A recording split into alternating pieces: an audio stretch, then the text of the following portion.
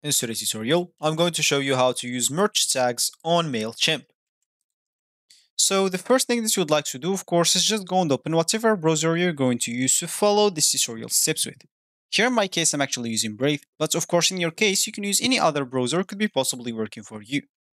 Once you open that browser, make sure to go to this URL section and simply type mailchimp.com and hit the enter button, and that should take you into this page, which is going to be your home screen or your main screen.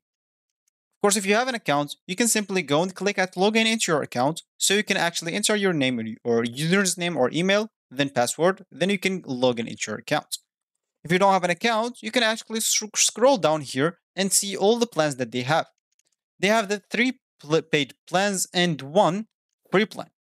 Once you choose whatever plan suits you, let's use this as an example, they're gonna get you to the section where you can actually create your account. As you can see, let's just click add this free plan, sign up for free or sign up free, and that should take you here. Simply just enter your email, username and password, then click on sign up. Let me do that and I'm coming back. So now you have to check your email by just going to your email and activate it by the message that they're gonna send you. Once you activated your account, you'll find yourself here again, so let's just click at continue free. Here, you'll have just to enter your first name, last name, so let's just enter those that is like suggested for me and click on next. Of course, the phone number is just optional. And here, of course, you'll have to enter your address, thanks, and etc. So let's just enter those, click on next. And here, of course, you'll have to answer some questions. If you don't want to, it's cool. You can just keep pressing at next, as you can see. But the first one, you should actually just answer it, and you will see the rest of them, you can actually keep clicking at skip. Once you finish, click on finish. And as you can see, once you click on let's go, you will find yourself on the home screen of the Mailchimp websites.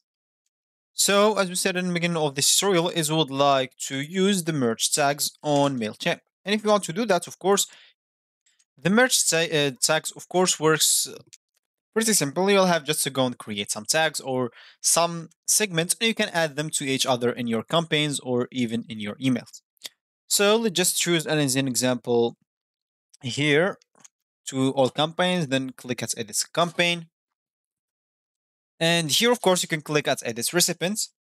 Here, of course, you can choose some tags or some segments. Of course, let's say an example, I'm going to use the new subscribers. So how can I merge this new subscribers as an example with inactive subscribers or active subscribers? So this cannot actually be done here. You can do it in the content. So you can edit your design as an example. Let's just cancel this and go to design, and you can actually tag them while you add a text block, and you can tag them from there. So let's just this page loads, and here as an example, let's just add a text block, and we can go and edit it. Here in the text block, you can actually tag the people that you want to tag, and from here you can merge the tags. Of course, just type the tag or choose a tag that you want to tag, and make sure to do this option between them so you can merge tags. Every time you're going to add a new tag, just add this between them and you will actually merge them. Once you finish, click at save and close, and then click at continue and you'll be good to go. So this will be actually for this tutorial. I hope you like it. Thank you guys for watching and goodbye.